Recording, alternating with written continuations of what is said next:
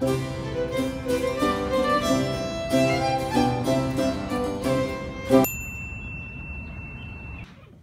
I'm Russom. I'm an actor, and probably a third of my stage work's been Shakespeare. There used to be a thing called classic comic books, and they put all the great Dickens novels and all of that sort of thing in comic book form. And they did Hamlet and the Scottish play. And that was the first time I ever saw those. I didn't know anything about them. And then about age 12, I was reading the Scottish play. And the bloody sergeant said that Macbeth's sword smoked with bloody execution.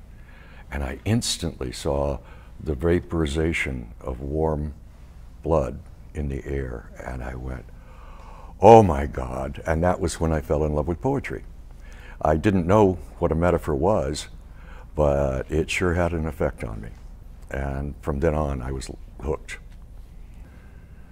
Attention to the text is what Shakespeare's taught me.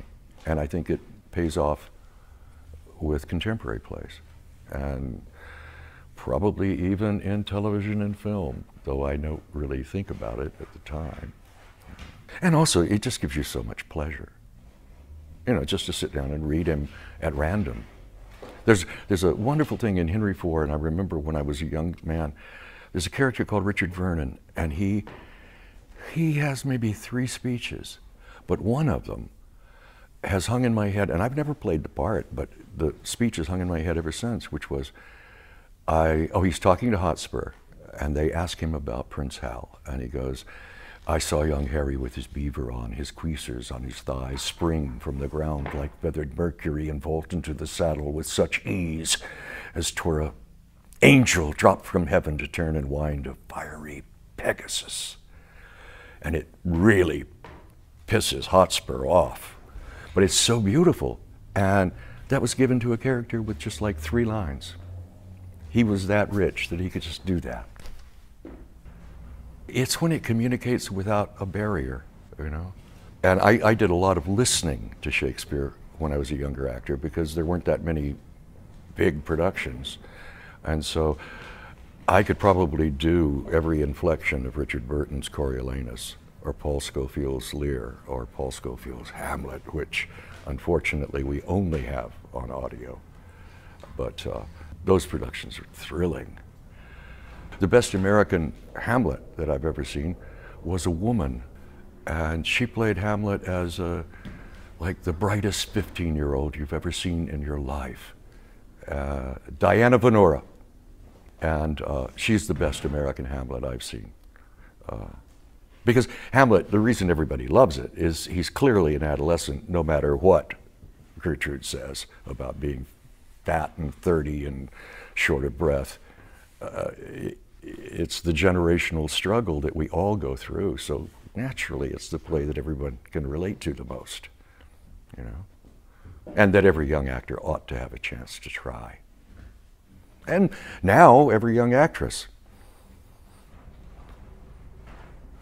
Well, first you got to be a great actor, and then you have to trust so much the words, because they'll do it all for you. I mean, people say things that American actors would find disturbing, like there is no subtext to Shakespeare. I don't think that's true, but I think that what it is that Shakespeare tells you how to say it if you pay enough attention.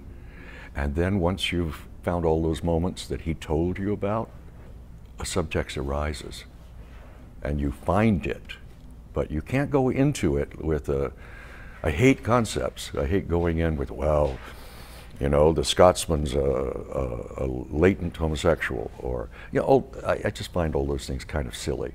If you say the words and realize where they're taking you, you'll find out who you are. It's been a while since I've done any of the sonnets aloud, but I remember when I was very young, one of the sonnets appealed to me a great deal, and it's not one of the most melodic. It's Sonnet 94, and it's Shakespeare's answer to Machiavelli, in my mind. It's what he was very concerned with, what a leader is, and what a always concerned with order and chaos, and this is about that. They that have the power to hurt and will do none, who do not do the thing they most do show, who moving others are themselves as stone, unmoved, cold, and to temptation slow.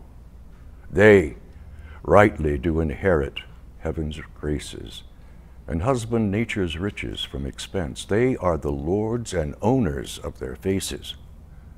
Others but stewards of their excellence.